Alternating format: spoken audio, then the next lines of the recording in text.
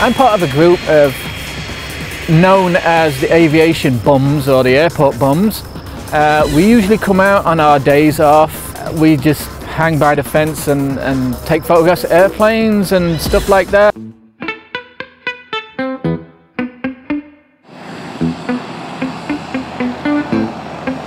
Not a day goes by that I don't see them. I never have to ask or wonder if a plane is coming in.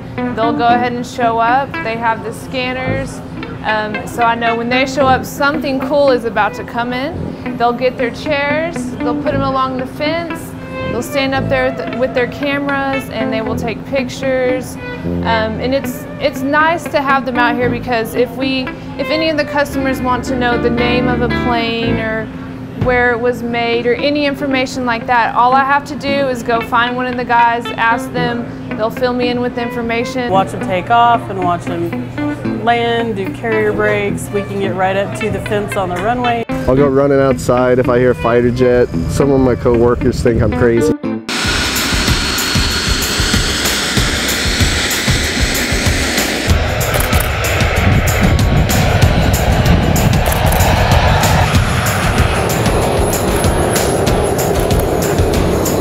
Police scanner is what most people call them, but you can listen to the airport frequencies on there, so you can hear stuff coming in on Albuquerque Center, and if it's descending, that usually means it's probably going to stop in at Amarillo, so that's usually the biggest way we get a heads up at what's coming in. Harriers were probably what drew me in out here. I was driving down a US 60 over 5 years ago, and I had a couple of them break over right on top of me and rattle the car.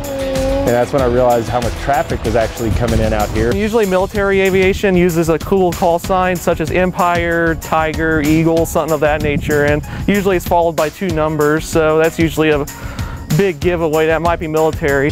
Yes. Yeah, I can hear the airplane. Wave bye-bye. Bye-bye.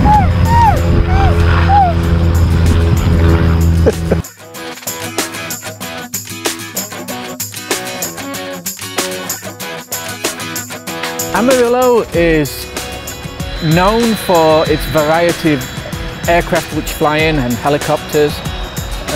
It's probably, to my knowledge, one of the few places in the world you'll get almost anything flying in. Celebrating the Panhandle spirit, Larry Lemmons, ABC 7 News.